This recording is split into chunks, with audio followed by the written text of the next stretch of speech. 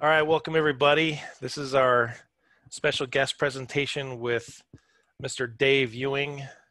Um, for those of you that don't know Dave, shame on you. And for the rest of you, you're in for a treat because Mr. Dave is an awesome, fun guy who actually, in spite of that, is very talented and professionally accomplished in the world of graphic design and marketing and advertising. And this is a great opportunity for us to pick his brain and hear a little bit about his career and where he's been and what he's done and how that has, affected his career path. And I'd love to hear also a little more about his new venture, which is Heave Ho Creative, something that he can describe a little bit later when we get to it. But Dave, if you're there, why don't you say hi to everybody? Hello, everyone. Thanks for having me. Patrick, you honor me. Appreciate you. Well, you're my hero and private guru and everything. So you're here to drop some truth bombs on the students. So just to start out, just my first question, how did you get started? Where did you start? What was that like for you as a young designer, young creative? Yeah. So back in my day, we didn't have phones like at all. We had rotary phones, so you couldn't. There's no smartphone action, okay? And bands, like musical bands, used to play. We used to paint the town. That means throwing up flyers, literally, stapling on telephone poles. And so I kind of grew up in the music scene up on the Central Coast of California, if you guys know. San Luis Obispo area, and we would do shows, and I would come up with like magazine clippings, and I was doing art, not knowing that I was really doing design. I just thought, no, I just think this band is sick, and I want, to help promote. And I was like a street team member, and they still have a street team, but now it's all, social driven and other things digitally. But yeah, so I was going to say I was going to school at Cal Poly SLO. So 1996, and I was trying to be a teacher. I was a kinesiology major, which is how your body moves. So I was going to go PE and be a coach. And I was getting some shirts done for this group. It's like a nonprofit. And I met this guy named Lou Dog at a Morro Bay, kind of a surf skate. It's like screen printer. And I was sweeping floors and was just peeping him like some night. He was working on the computer doing some stuff, and I was like, whoa, what's going on? And Lou Dog became my first mentor and showed me the ropes in terms of using actual software. And I got to do some work for him and do little simple things, and really kind of just something was stirring in me. So I was doing this work, I was enjoying myself, still going to school to do kinesiology, to be a teacher. And I started getting paid clients, and that wasn't just like the family fun discount, how you do. And those are fine. That's a great way to start. But I started doing it more and more and getting more clients. And then I had people paying me, like the $100 like logo turned into like $1,000 logo. And I was like, holy crap, and I can do this. But I'm waiting tables, I'm working with kids, I'm going to school, and then doing this design thing. And long story short, got out of everything, kept doing design and doing waitressing. And I'm sorry, it's not a funny joke. But anyway, I was, being a server, and basically wanted to pursue it full time. So I went back to school because I dropped out of kinesiology, and I got a degree in marketing and business marketing, and went back to school a second time to get an AAS in graphic design. So I think I kind of answered some of the questions on the list, but that's how I got my start, and that's kind of brought me to today, generally speaking. Same school for those no, degrees? Totally. Unfortunately, I went private school for graphic design. So you're still paying it off, is what you're saying? I paid it off last year. It didn't take me too long. Nice. But it wasn't the smartest decision for me. Yeah, let's just say that. Well, that's a interesting route from coach to design coach. I like that. But I still get to teach, just not in the classroom. I'm actually not allowed within 250 feet of any school. That's why we keep you safely at a distance on Zoom. So did you want to start off with any slides, or do you want me to keep hitting you with questions? Yeah, let me show you this. I'm going to show you my why. You always got to have a why you do what you do. All right. You guys can see my Insta feed. This is my why. This is my kids, my dogs. It's my wife. Oh, you know what? We see the Catalina Island. Well, I'm screen sharing. That's not good. All right. I wonder if it's on the wrong monitor. I only have one up. Does this do anything right now? No. It's coming.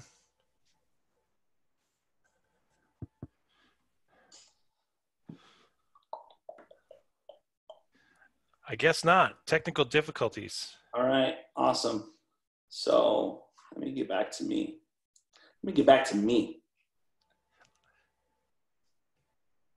Can you guys see me now or no? Yeah. All right, cool. That's weird. All right. Anyway, yeah, I was going to show you some pictures of my family. You guys can check me out at Dave_Ewing_ on Insta if you want. You don't have to follow me. You can just creep. Well, so if we want, we can try sharing your screen in a minute. Okay. If you want to fiddle with that a little more, but maybe while we're looking at resolving that little technical difficulty, what did you study in design school that maybe left an impression on you? Anything that stands out from your teachers or from your classes? Yeah. So I went to a place called Platt in San Diego. It's right near SDSU, and it's a small private made up of a bunch of industry professionals that were still working and then teaching, which is really cool. And I know you guys have that obviously in Patrick, but so we got to, I was really fascinated with the business side of design. So I got to test out of a bunch of stuff because I took that coursework. Gosh, I already been doing work for maybe 10 years at that point. So I was able to test out of a lot of stuff. So I didn't really learn anything new software-wise, like little tips and tricks and things like that. But really it was about picking the brains of these instructors I had about, you know, the work that they were currently doing, the work they had done, any advice. I'm naturally curious, always asking questions, love to understand the why behind things. Oh, okay, cool. And yeah, so upper left, that's Rowan and Lane in the wetsuits. We're a beach surf family. My wife in the black and white down there. Her name's Kelly, and we've been married for a long time. And yeah, she's my best friend. And yeah, I take pictures with my iPhone. I'm not like hardcore, whatever. But yeah, this is your why. This is my why. This is why I do what I do. Because when they see me doing what I'm passionate about, it inspires them, right? My kids, to see that daddy's dreams didn't wash up when the kids were born, right? I'm doing what I want to do. I'm doing what I was made to do. I'm doing what I think I'm good at, and I know I can get better at. So yeah, it's really exciting for me. So you were talking about picking the brains of your professors. Yeah. So do you feel like they gave you good answers, or did you have to kind of figure it out on your own? You had to know the right questions to ask, you know? Oh, hey, what are you working on? And then I think I have a natural conversational ability. I don't know what that's called, but it's gift of gab, I think is what they call it, maybe. Yeah, you just kind of get to know people, you know, and give a crap about them. You know, it's like when you're just asking for yourself, it was like, oh, cool, let me look at this. And, oh, yeah, no, I saw this. And I'm sending links to other work or articles I read. And so there was that natural reciprocation, you know, of value being added, being traded. So it wasn't just, and I was older when I went back to school for the graphic design. So like I said, I've been doing it for 10 years. So I was almost 30 when I finished, went back for that degree. And the reason I went back was because It was really tough to get through HR barriers to, get hired or just get in front of somebody that actually understood that the portfolio is what matters most. So that was a challenge, and that was an expensive change, but it's paid dividends. At least I like to think it has. I made some great connections that led to some work. So there's that, but yeah. So talking about that a little bit, in today's world, a lot, especially in the design world, it's not necessarily the degree as much as it is your portfolio. You kind of mentioned that. Yeah. But then there is that barrier sometimes when you apply for a job. They want to see, bachelor's degree or something like that. Right. But what advice would you give to someone at community college working toward an AA, what they should do in terms of looking for the right gig? Yeah, if you're, I don't know what the ultimate goal is, but you do not need to go to a four-year university to get the right job. I don't even think, I'd say you need to, I think finishing high school is a good idea for people. I think it's just a flag. But in terms of college, it's kind of like with clients, like working for someone full-time, like W-2 status they're like a client, right? So when I deal with clients, I'm not just taking anybody. I'm making sure it's a good fit. And I think what happens is that the company or the client is the foot and you're the shoe. And it's like, why does the foot always get to say the shoe? Shoe, you don't fit me. Because as the shoe, I'm saying, actually, you don't fit me either. So there's that. So it's a good reframe in your mind when you go into these things and you're kind of starting off this journey. I'm at community college. I don't know what's next. But if you're not trying to build your portfolio simply outside of what is going on in school, you need to ask yourself some tough questions like, what do I want? What do I really want to do? Because if you haven't had those nights where you can't wait to wake up in the morning, or you just can't go to sleep because you got the juices going on a project, you haven't caught the bug yet. Emphasis on yet. So I'd say my so best. It's contagious.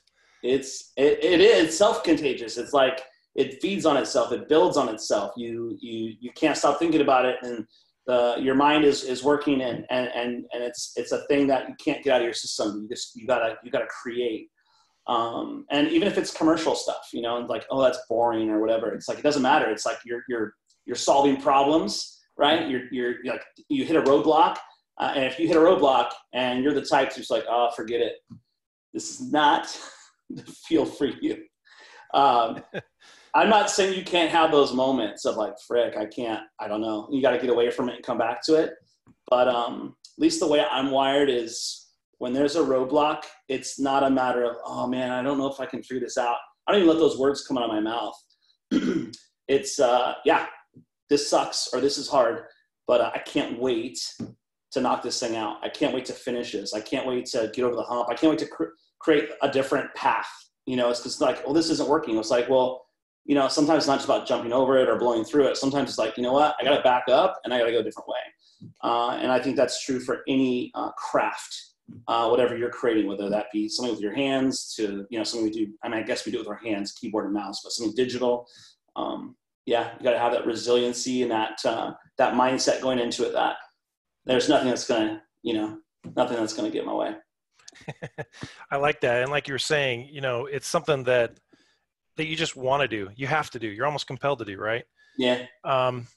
So working outside of just like an assignment or a client project, where do you find that motivation? Or is it just something you were born with? Or is it that you finally discovered it and decided, oh, I want to have that? What was it like for you to just discover design like that, or creativity? So there's probably two camps for this. There's the one camp that thinks, oh, you're just born with it. And there's another camp that says, no, you can discover it later and whatever. You can be born with something and it's not unearthed yet, right? Like you might have an inkling or like just a natural set of abilities for something that you would have no clue because of how you were raised, where you were raised, what you were exposed to. I have a friend who, honest to God, never took an art class in her life outside of, grade school. And she just started painting a few years ago. And now she's opened up her own online gallery and she's doing really great work. And that wasn't her jam at all. She was I think she was like a office manager, so was she born with it, or did she just happen upon it? It's like, I think that we're all born with certain things, but a lot of times if you have a passion for something, but you don't have the talent yet, the real talk is you gotta, and I know that if this was like a Hallmark card, I'd say, you can do it. And like, just not everyone's going to be cut out for certain things. Like, I really love photography. I don't know if I'm cut out to be like, I'm going to have covers on Surfer and, I'm going to be featured on this site and that site or whatever. And that's okay. Right. That's okay. I don't have to be that. But if I was that passionate and I had to do it, I think, Patrick, to your point, yeah, like I couldn't like not, like it would just be this, you'd have this this intrinsic reward system, meaning like it's not from external sources, it's from the inside of like little steps that you make, and you feel like, yes, like I'm getting closer to my goal of being a professional XYZ, or getting this certain account, like working with this certain person, or whatever your goals may be. But I think that it's a combination. I think you're born with it, and I just think sometimes it just gets unearthed later. I know a lot of designers that went to school for it, and now they do nothing like that because they thought it sounded cool. To be honest, design's kind of was like, sounds cool, right? Like, oh, I'm gonna be a designer. It's like, oh, I'm gonna do this, and I think it's one of those sexy majors that people think they can do, and they don't realize, like, I have all these creative thoughts, and my mom told me I was awesome. And then it's like translating thoughts down into your hands to be able to create that, or to create that, it's the juice is worth the squeeze, though, right? It's like, that's why it's in there, man. It's exciting. It's exciting. Yeah. You'll have to ask yourself at some point, like, man, is my talent not there? And why is that? And who's my mentor? And who's speaking life into me and encouragement that actually knows what's up, and not someone like, no offense to your mom or whoever raised you, like, pervert, like the mom, who's just like, oh, sweetie. My mom still says to me, oh, honey, that looks so professional. I'm like, it freaking better. I did get paid. I'm 42 years old. I was like, whoa, honey, it's looking so professional. I'm like, thanks, Mom. Pass the mom test. Yeah, exactly. Gotta look for that. I always hated the mom portfolio review. I gotta tell you, that was always rough for me. So, kind of switching gears a little bit, as these students are getting ready to kind of move on and start their careers, are there any, working with other designers, are there any mistakes that you see young designers make, or folks fresh out of school as they try to get a career? Yes, so and these are general terms. So if you get butthurt listening to me, we can work on that on a separate call, but just take this with a grain of salt. And it's not I'm generalizing, right? So, but in general, I think there sometimes is an attitude when you get out of school, like, I'm ready, now I know everything I need to know. And it's like, if you haven't adopted that lifelong learning kind of mentality, you're going to suffer. And I don't mean you're going to suffer, but like, there's going to be some bumps, man. You're going to be pretty bummed, because the more that you know, the more you realize you don't know, which is crazy to think, but that's true with any facet of life. The older you get, kind of like, oh my gosh, I mean, you can look back on your 10-year-old self, right, and say, oh, what an idiot I was. I thought I knew this, whether it's like with personal relationships or stuff at school or stuff with your family, or, maybe a job you had, I don't know. So I think not being a know-it-all is a huge thing. So try to, if you feel like you say things and things kind of spill out your mouth about design and people like have that reaction, it's time to be introspective. It's time to kind of look in and say, gosh, am I projecting? And maybe I don't want to be that way. Or maybe you are that way and you just don't realize it yet. It's really tough. Again, going back to having that mentor, that's somebody you look up to who knows what's what, that can speak life into you and honestly, not BS you. I think it's really important to have someone that's in your corner, but it's going to tell it to you straight. And then in terms of like technical like skills and whatnot, when you're young in design, you you're sloppy sometimes. Maybe you don't realize it. Maybe it's like, oh, I grabbed the copy, I dropped it on the ad, and then it's like, oh, it's like, well, I copied it from them. It's like there's a misspelled word or something, So having that like hyper attention to detail is going to serve you well. And it's something too, to be honest with you, that, and I know you didn't ask this yet, but as I've hired people in the past and things I'm looking for outside of just the portfolio, it is part of the portfolio, but it's even just in the email communications. It's in the text. It's it's little attention to details, making sure that T's are crossed, I's are dotted. And then I was going to say your file organization, your layers, so say you're working in Photoshop. I'm not saying they're perfect at every minute of your thing, right? And this is me just trying to help you, okay? Well, what I'm saying is if you died today, I'm not trying to be morbid, but you got super sick and couldn't work on it, okay? Could another designer, could the company that hired you take the working file, the native file, and another designer could come in and everything is in its place? Layers are labeled, it's organized well, you can turn it off, turn it on, whatever. Maybe you've color coded it, maybe you haven't, but it's clear and there's like a hierarchy and a naming convention. Little things like that as projects increase for you too, even if you're doing like the freelance route or maybe you're paralleling, which is what I did, it's going to serve you well because being organized like that will allow you as your own designer, right? It's your own design kitchen. You come back in and things are just as you left them. And I know you can say, oh, my room's messy, but I know where everything is. And it's like, depending on what kind of rights you signed over to the client, that kind of thing, you're going to provide the working files. So have some pride in your work, not just the finished product, but what you're doing, because being organized will allow you to be much more efficient. And when you're efficient, it'll free up more time on the front end where you're ideating, where you're concepting, versus, okay, now I got to spend 3 hours. What the heck did I do? And then you start moving things around, and you know how layers work, right? And you're like, oh crap, what happened to this? And then you save it out, and they're like, oh, we're missing the tagline. Oh, we're missing the legal at the bottom. That's really easy to miss, right? The fine print. So it pays to be organized. And then my last thing is time management. I just see it. It's difficult, but what I would recommend is there's lots of apps out there. I have a system with my phone where I block time. So I'll set a timer for 2 hours and I'm going to crank for 2 hours. And then what I do is it allows me to keep record of how long I worked for a client, but also I'm starting to fine tune this inner clock in my mind. Like when someone says, oh, hey, can we have an ISO job, right? Which is, I want you to cut out a person out of this picture and we want to put them on this colored background for an ad, right? Or something like that. How long will that take? And you're like, frick, I don't know, right? Because you're young, you don't have that catalog of experiences. So I want to encourage you now to just start seeing how much time are you really spending on it, because your time is valuable and your time is billable. So you want to make sure that you want to build a bill, you want to charge for the hours that you work. So those are my big thing. I wrote down notes based on questions. Well, that's a really good segue to another question, which is, how do you make money in this business?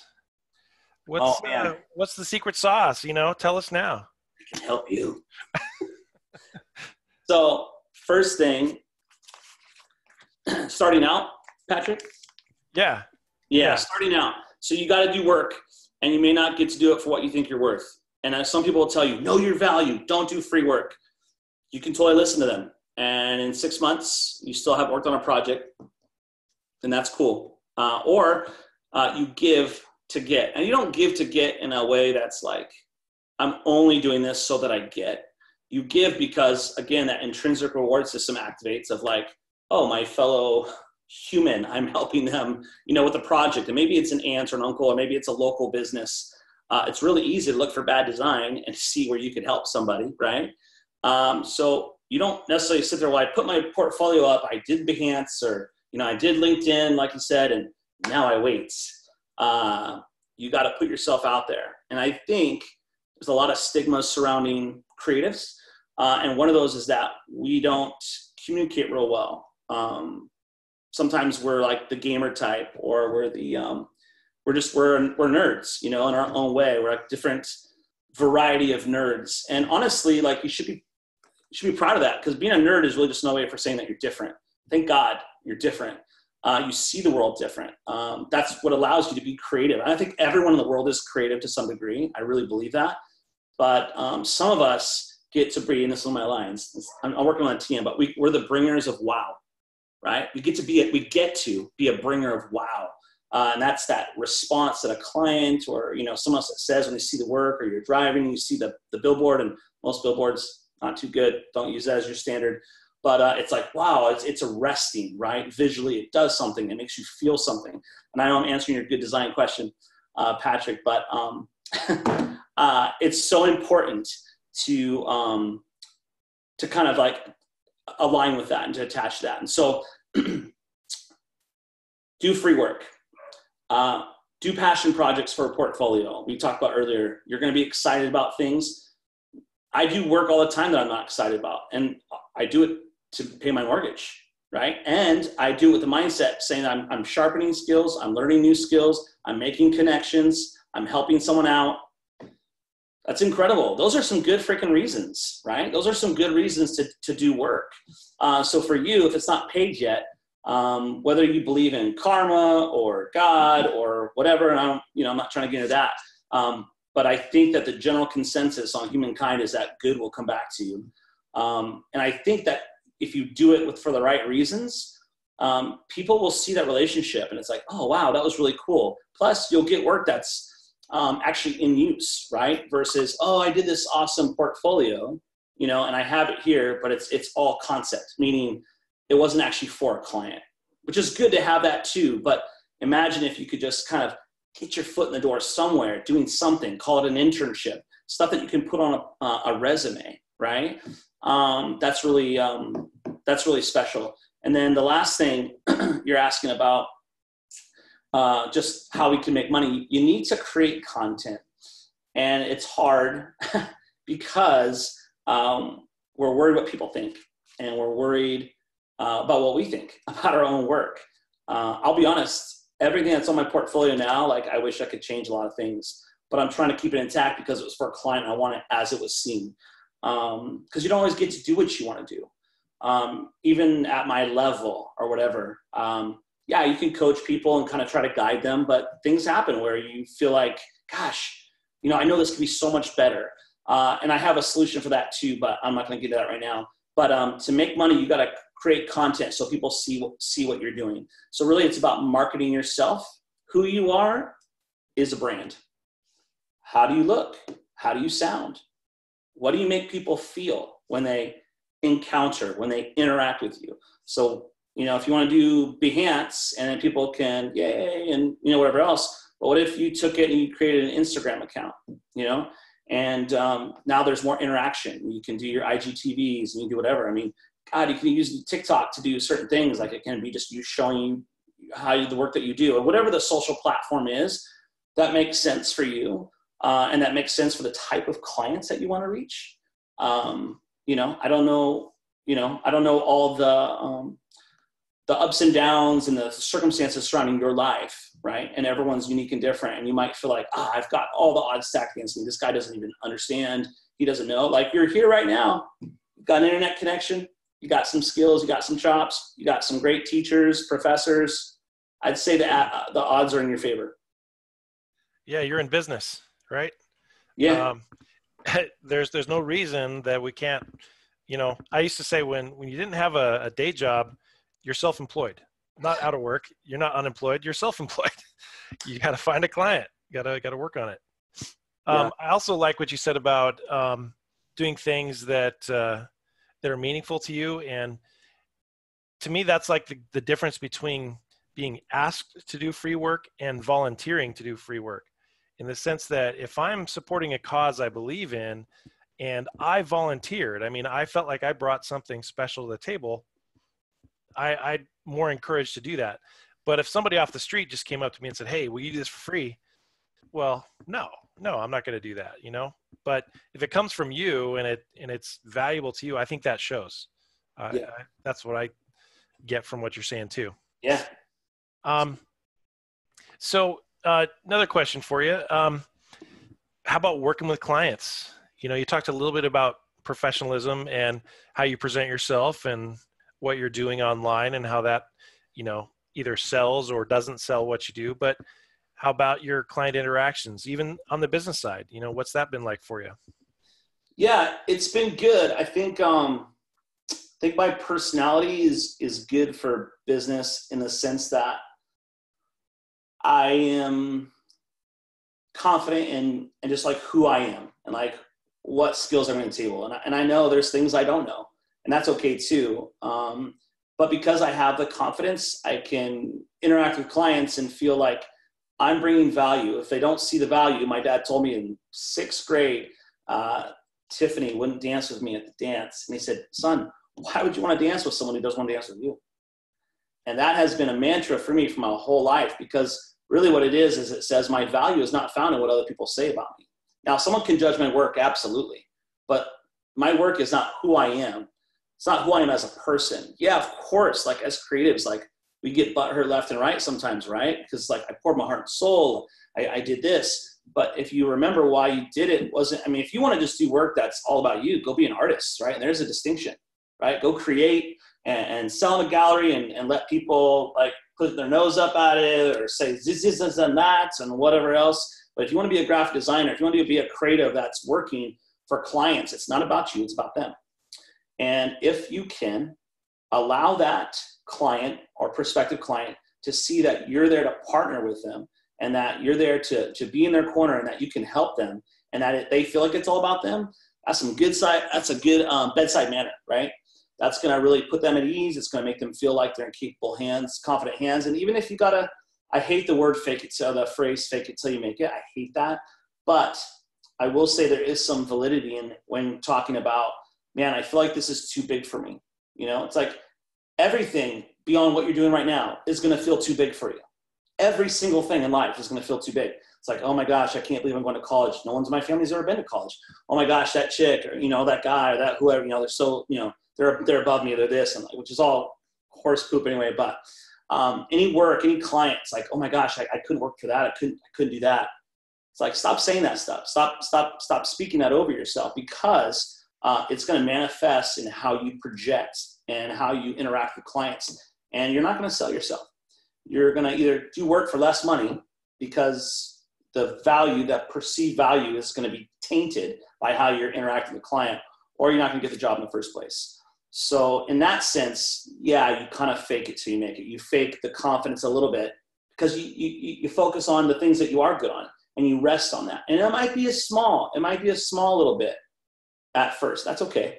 You got to start somewhere, and then it'll grow, and it'll grow with experience. So working with clients, one of my things I tell them all the time is, and told my bosses, my CEOs I've worked for in the years, is to manage expectations. And I know I've said that a couple times. And what that means is you're not just managing your own expectations for, how you think something's going to go down, but you're managing theirs as well. And that comes in the form of, what is your rate of pay? What are your payment terms? Like, is it a net 30, something where I submit my invoice and then it's 30 days from the submission date, I expect to be paid. Otherwise there's a 10% or whatever addition to it. The timeline for projects. What are the actual deliverables? Being very specific, because it's like, oh, I need these ads. And so you go and you save out and you're like, oh, JPEG sounds good. And like hook them up with JPEGs. And they're like, oh yeah, these don't fit. Or, oh, it's, the software we're using is not accepting these files. Like, they're not the expert. You're the expert. So you need to have a list, and I would have something like saved on a Google Doc or however you like to do it. Maybe it's on your phone, your notes section. That's like your go-to cheat sheet for these are the questions I have to ask clients every single time. Specs is number one. That's deliverables. It's what are you delivering to the client at the end? So it's dimension, it's file size, it's file type. And really too, it's there might be a lot of variance with it. For example, if you're doing like a branding project, or maybe at your level, it's just, I'm doing a logo, right? And so you give them a logo, right? And it's full color and you're like, all right. And then guess what happens? They go, oh crap, we dropped it on this image and we can't even see it. You're like, oh shoot, let me get you a white version, and then you do a white version, right? And then next thing you know, you're kind of learning like, oh wow, there's all these other iterations of the logo for different applications. Maybe it's across platforms, just usage, right? And then you're like, gosh, well, why are they putting that headline right next to my logo? It looks like crap. You know, it's like so tight. It's like, oh my gosh, I need a style guide. I need a brand guide. I need a brand Bible. And so instead of you just fumbling through and trying to fall forward with all that, there is about 1,000,001 resources. Obviously start with, you know, Patrick and Sunny. I don't know if there's a professor on the line, but, you know, start there. But then go online and see like type in, you know, branding checklist for a client. So much information has been shared. You shouldn't have to mess up yourself when you have these resources where you could actually learn about it. And imagine being a designer and not having the internet. Okay. Just not having that wealth of resources and knowledge. I don't have to imagine it. I was there. I had one person that I had to rely on word of mouth. I mean, this sounds like caveman, like hieroglyphic, like hands, you know, on the wall type stuff. Like it's crazy. But I couldn't just look up whatever I wanted when I first started. It was like I was at the library getting books. Yeah, the paper ones. Yeah, that's what I did. Also, dealing with clients, you're going to manage expectations through all your communication. I like to do something on an email as a little like practical application where I have a running total for billable hours. So there's no surprises. I want to manage your expectation. If you surprise a client with that, they're going to be pissed. It's not going to be good for you. And there's a business term that's been around for ages. It's to you under promise and you over deliver. And that's just a good. I do that with my wife. She said, "Babe, I'll take the trash out, you know, before I go to bed tonight." And then I do it by noon. Yeah. She thought maybe in the nighttime. I said, "Oh, girl, shoot, I'm over delivering. I'm getting the trash out." I mean, she shouldn't have to ask me to take the trash out because we're a partnership. However, with clients, if you tell them I'll have it to you end of day Friday latest, right? EOD.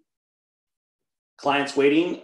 Why put them in a position where it's 4 o'clock, 5 o'clock, and then do they know the difference between COB and EOD, close of business versus end of day? Is my client on the East Coast? And so they're expecting that at 2 p.m.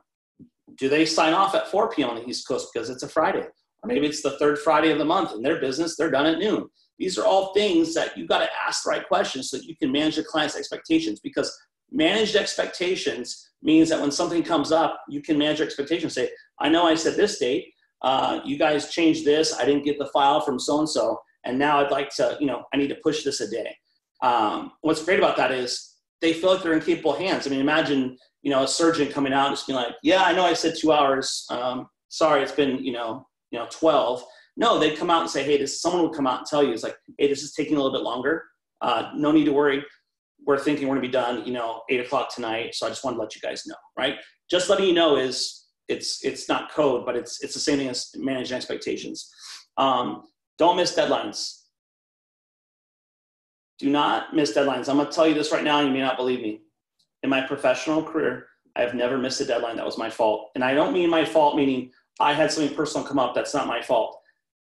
I've done all-nighters. I have freaking pulled out all the stops. I've had to hire people to help me in the 11th hour, the 12th hour to get it done.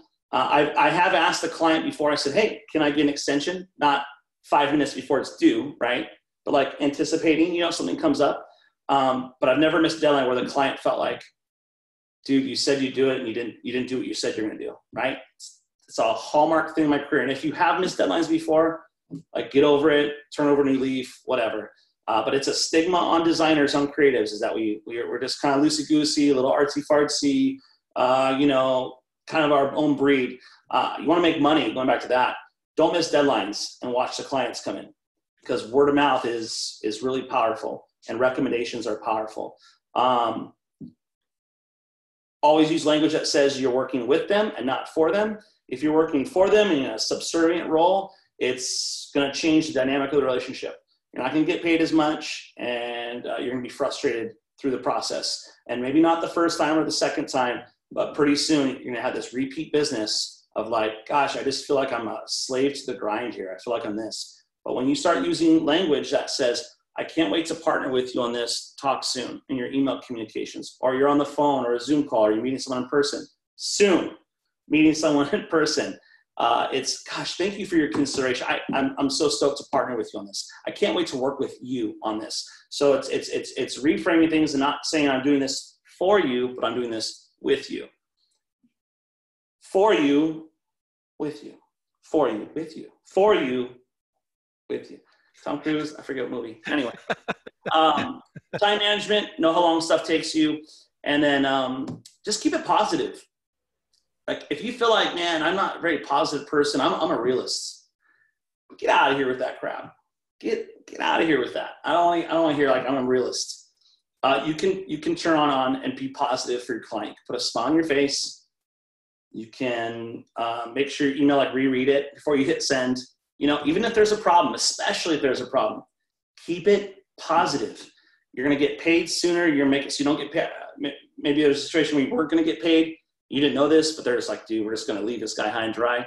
Just keep it positive. And then when the bad stuff does happen, they're late on paying you. They decline your proposal, whatever it is. It just you're starting at like a different level, so you're looking at it different. When you're positive, you're up higher, and you've got this view, you're this vantage point, right? So if you get knocked down a few pegs, you're already up here to start with. But if you're just negative, and that's like your default position in life as a person, as a creative, as someone who's trying to make business for themselves, and you get that bad news, like, yep, see, I knew it.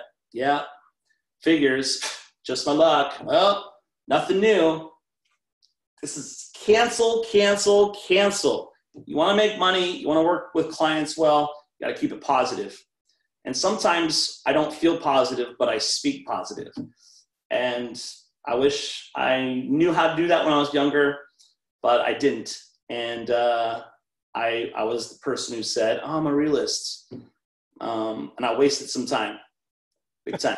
So, That's a tough lesson to learn. And that takes a lot of, a lot of work. It's a lot of effort to be positive all the time. it is. And I was going to comment too that there's a lot that goes into communication. Yeah. The way we communicate with people, email, in person, like you said. Yeah. Something that maybe we don't focus on enough when we're, trying to start a business or get prepared or do something is think about that client communication, just human to human communication, right? Well, I was going to ask you one more follow-up. Just what haven't we talked about yet that you think we should know or these students should hear? Yeah. I was going to say, that you asked me a question about good design versus bad design.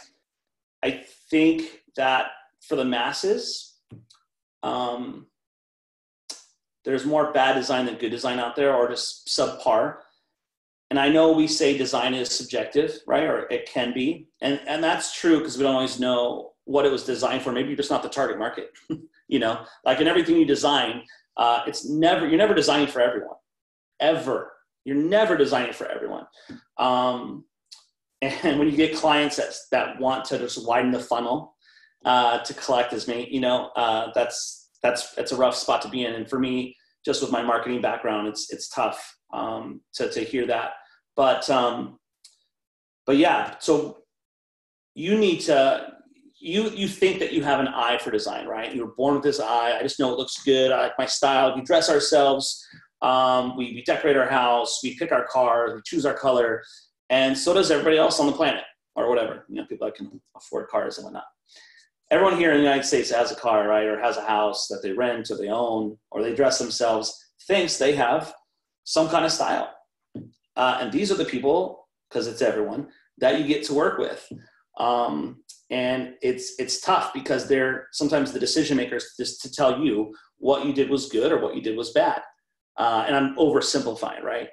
And that's tough because everyone has an opinion. And the analogy I like to tell people and try to help frame things for clients or for bosses that I've worked with, that I'm working with, is that let me be the cook in the kitchen. And if there's an ingredient that you feel really passionate about, let me decide in what amount and at what point in the process it goes in so that the end result, the baked whatever deliciousness, actually tastes delicious, that it actually is edible. Because what happens is, and sometimes I call it Frankenstein design, is you get all these different, someone's, Susie from sales and, the freaking janitor saw an ad here. And so he's weighing in all of a sudden now, and oh, hey, our CEO's got a nephew out in, North Carolina who's a design student who knows, and and it doesn't mean that good ideas can't come from anywhere, but it's like if everyone's putting things in a pot, it's not going to taste good. So you just kind of like, hey, let me be in charge of the pot. Let me help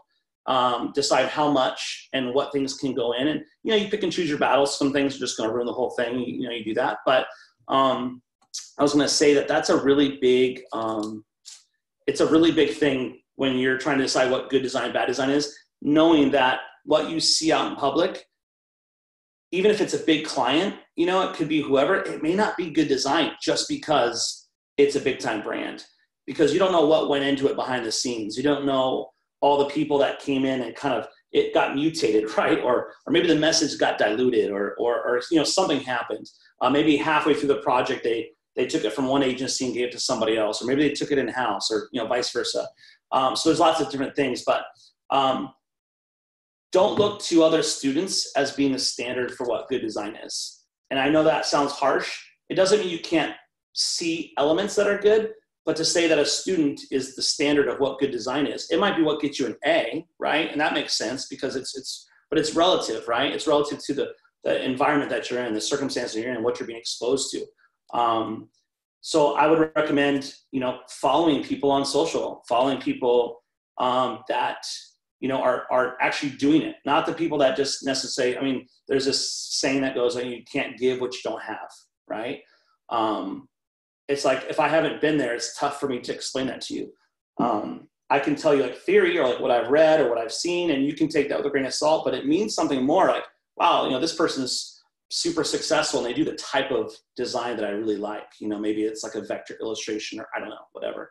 You might want to listen to that. You might want to take notes and look at their design and what makes that good. Like, what do I like about it? Knowing full well that there are design principles, straight up math, straight up science that goes into design that's never going to change. Just like in music, and I know I've said this at skills before, you could have 5 people playing a nice harmony, right, and doing something, and one element, one person is off, one instrument plays the wrong note, and it's jarring. There's something that just gets you, don't know why, there's something, it wasn't in harmony. Or sometimes you hear something and it makes you feel something inside. And music is really math expressed in this beautiful audible way, right? And so for you, design, I know design goes beyond just what's visual because we see it and we experience it, but it is this experiential thing where what is it about it that's making it so good? If you can kind of be detective and see these different things and be able to like dissect and diagnose and say this, and then practice that yourself, like take something that's really sick that you love, like you think it's awesome, something you're passionate about, because that'll help fuel you to get it done. Pen to paper, pen to Wacom, like mouse to whatever. Try to recreate that for yourself. I think that will really help you to start producing better design and not just being in competition, whatever, with fellow classmates. So, yeah, to derive your inspiration from a lot of places, right? Yeah. I'm going to pull up your website, sir, and I wonder if you might talk a little bit about this new thing you're doing. Yeah. So I've been like a daveewing.com for a long time, and that was to get jobs and maybe to get some clients, but I was working full time as a creative director, and really I wanted to kind of rebrand myself as a company for tax purposes and for just to get it's like using different bait for different fish, right? So I wanted to hire paying clients. And so, yeah, I built this site this last week. It's just built on Squarespace. It's not hardcore, custom, whatever. It didn't need to be. We have those capabilities as well. But yeah, and talking about campaigns that I did, what my role was, there's some videos on there, there's some things. Always a CTA, which is a call to action at the bottom. What projects can we push forward and pull together on? And then it's got the little, the tagline for Heave Ho, let's go. It's just, and it's a work in progress. There's just things that the site's new. I think it launched on Sunday, Patrick, but But yeah, just building things to kind of showcase what I can do. And there's if you go to services, I think, or so I wanted to show specialty and things that I feel like I really bring the most value to. And so we've got branding and identity, and I've got and this is just a way of doing it. I can tell you how great I am, right? Or I can tell you, oh no, trust me. Linda, listen. I'm really good, Linda. Or I can take snippets, pull quotes, right? From, well, magazines do it all the time, right? Newspapers or just articles, right? That you're reading online, where you do a pull quote that it's nice because it shows them, yeah, hey, I am a great listener and I can make an outstanding artist. I'm able to hear beyond, I need a new logo and actually create what an organization needs to tell their story. Like there's some buzzwords in there that I really want. I want to affect the person who's watching this that wants to pay me. And if I just had a list of things, it's kind of tough. And I have that list, but each one I have a call to action really clear. Hey, schedule a free 30-minute consultation below. Let's talk branding. And then if you scroll down, it's like I have another one, and I include the person and like kind of, I want to give credibility to the person who's saying it. And Iracema is just like, it's Mark W. And you're like, okay, I don't know who Mark is, or maybe there's a photo and it's like, this is a real person. But like putting where they work, like someone could actually look up Mark W. and look up some of these brands, or Annie C. And look up some of these brands and maybe see them on LinkedIn. And then at the end there, I have other capability services, things that we can do. And again, with, each one has its own CTA, very specific. So it flows nice. And then, then it's use our contact page for general inquiries or click below. So I want to give them options to navigate the site and not feel like they have to scroll up or click something else. And I could get into the whole science behind that, but yeah. So I want to lead with the work, and the whole idea behind Heave Ho is that it's something that sailors would is like a cadence that they would say, heave, ho, and it's this idea that you're working together to do something you couldn't do alone. And it's that extra oomph to push limits of what you thought possible by pulling together. And obviously I've got to play on words with push and pull. And something about being together speaks to being collaborative. So for me, I've branded myself or my company like this. And you've seen this layout probably 100,000 times with different artists and creative agencies. And there's a reason for that. It's because it's proven to work. It shows people, it shows people what you can do. And up at the top, I have this little banner. Have projects, schedule your free 30-minute consultation. I will give 30 minutes of my time, which is valuable. Okay. My rate, just so you know, like that's a lot of money that I'm putting out there to do, because it's not just 30 minutes. It's 30 minutes talking to them, but it's another 30 minutes or an hour me researching, right, the company and making sure that I have value in that 30-minute consultation. But this is the site launched on Sunday and it's a work in progress, but it's exciting. My DaveEwing.com, I think I was average like 20 visits a week or something like that. And I know it's only been Sunday that I let people know, but I mean, it's 1,500 visits, Oh, so, nice. Yeah, it's exciting. Well, talking about that collaboration and kind of that working together, that's why I love school. That's why I like working with students. That's why I love working with friends like you, because I get something out of that partnership. Just like you said, working with someone, working together. And I think using that as a metaphor for your business is a great idea, because that's what we're doing, right? Yeah. We're running out of how much I can pay you. So we're probably going to have to I don't know. probably going to have to enter the question and answers portion of our interview. So I think your responses have been fantastic, and I appreciate all the information you've shared. But I do want to take a little time to open up for student questions. So if you've got a question, you can type it in and we can read for responses, or if you want, I can unmute you, raise your hand, and we can hear some of your feedback. So any questions? All right. Susan posted a question. Can you read these questions, Dave, or do I need to read them to you? Yeah. Did he cold call people who became clients in the beginning, or does he cold call now?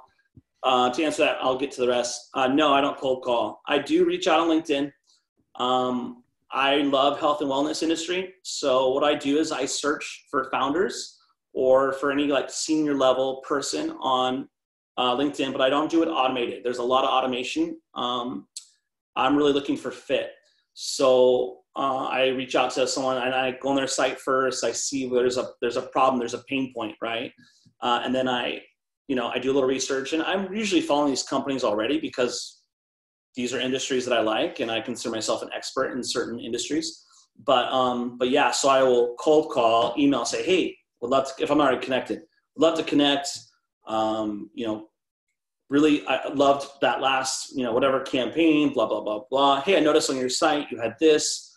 Man, if there's any way we could ever work together, I'd love that. And I'd love to have, a quick call. I know you're super busy. It's not making excuses, but it's acknowledging that this is a CEO of a company. Oh, here, let me talk to this, student or this person about, whatever. So I want to make sure I convey some of the value that I have and not just check out my portfolio. Like, I want to be real specific. It's tough because it's a balance, because I don't want to be so long that he loses interest or she loses interest. But I also want to make sure they understand how many emails or LinkedIn, what are they called, emails that they get, messages they get. So a great way to start that, kind of make them a warm lead, is to interact on their page, interact in the comments section.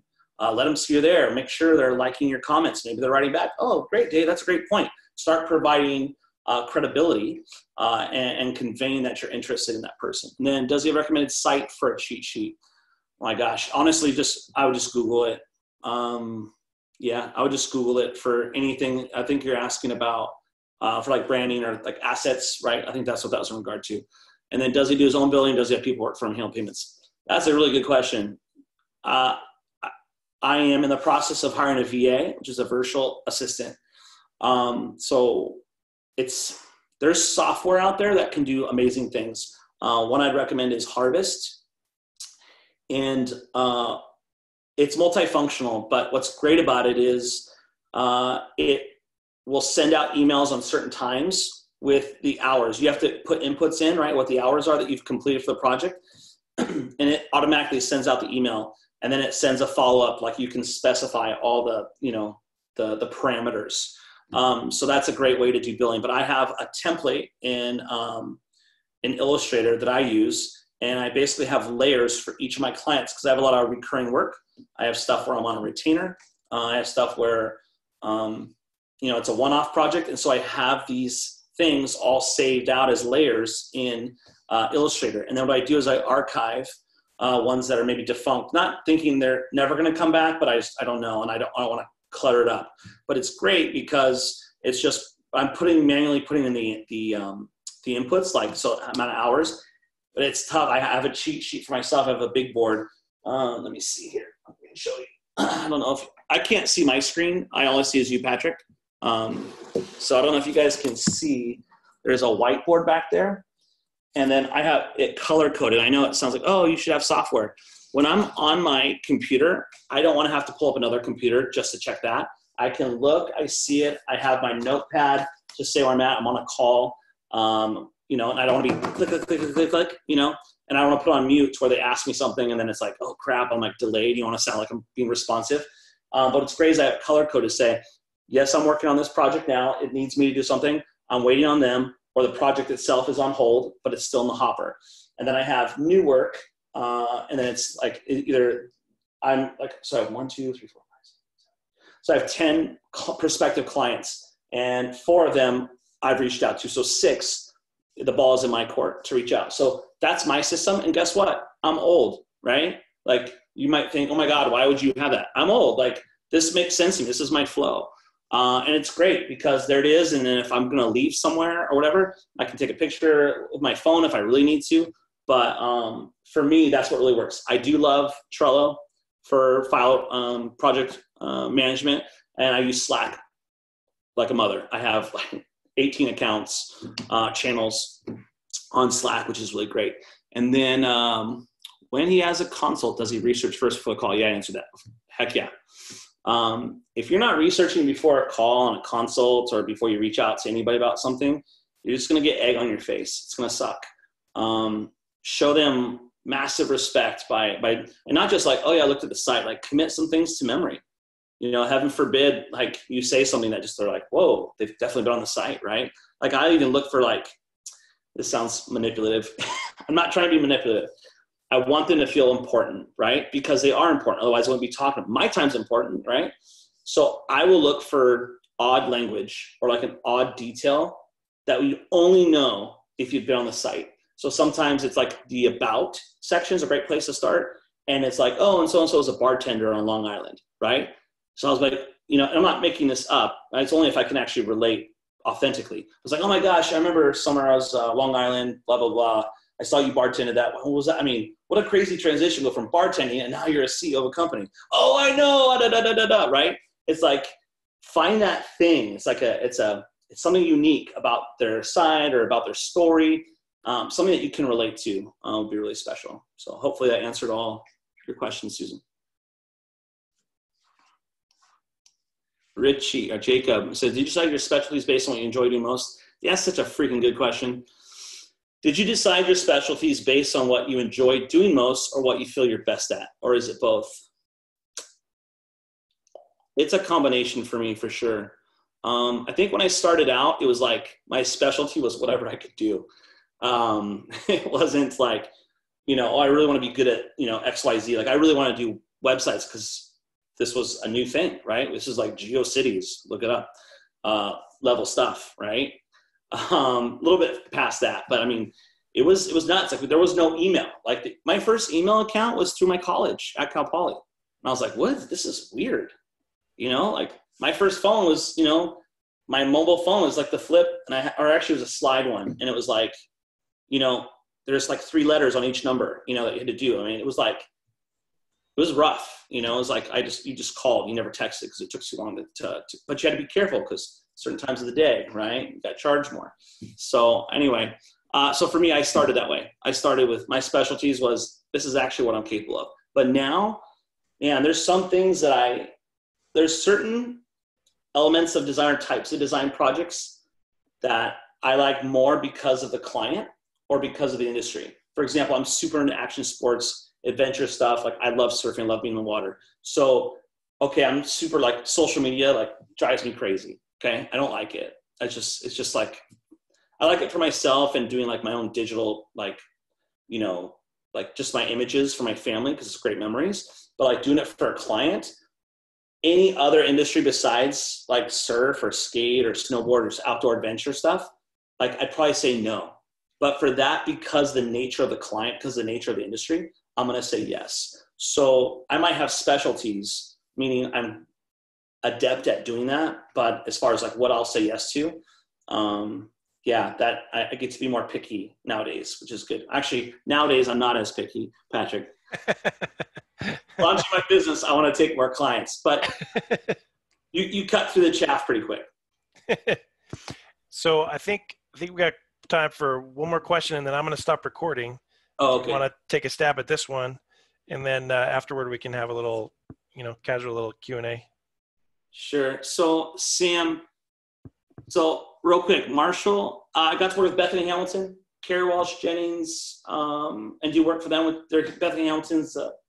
She got her arm chomped. She's kind of like big deal. She's got a big account with Quicksilver. So that was awesome. Got to work with her for 2 years. And then Carrie Walsh Jennings, the Olympic volleyball player, Sand Beach volleyball player, worked with her for 3 years, and that was really rad. As far as other big companies, no, I'm like mid-level, smaller companies.